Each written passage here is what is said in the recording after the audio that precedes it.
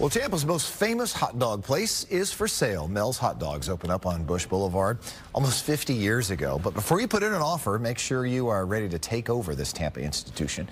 The real estate listing says the new owner here has got to be just the right person. And making hot dogs. Fox 13's Lloyd Sowers reports from North Tampa.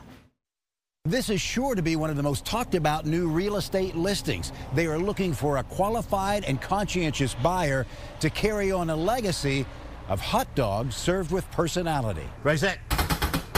His hot dogs are often called the best in town. Now we're doing it Mel's perfectionist way. But what you can't get anywhere else except at Mel's Hot Dogs in Tampa, Florida is Mel. I am crazy.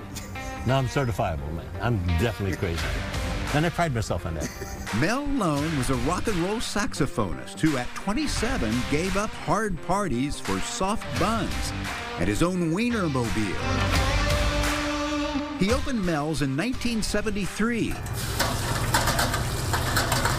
with fries made in freshly cleaned canola oil. Clean is one of his favorite things. You know, this is a 76-and-a-half-year-old body. It needs some respect. How did you find a camel with a Mel's bumper sticker? For years, people have put Mel's bumper stickers in odd places all over the world. Now, is that a fake Stonehenge? Or Nope, that's Stonehenge, yep.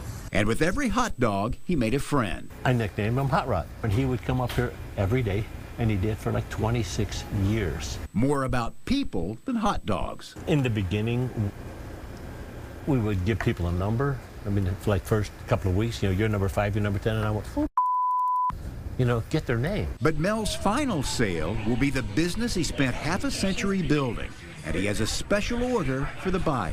I wouldn't sell it if somebody's going to change it. It's absolutely has to. Where am I going to go get a hot dog?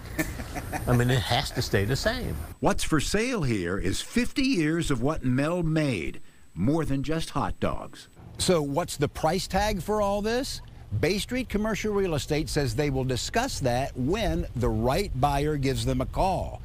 They'll see who's qualified to carry on this legacy. In North Tampa, Lloyd Sowers, Fox 13 News. And now we all want a hot dog, right? So what will Mel do when he sells? Well, he says he's going to join the senior tour. Golf is one of his favorite things.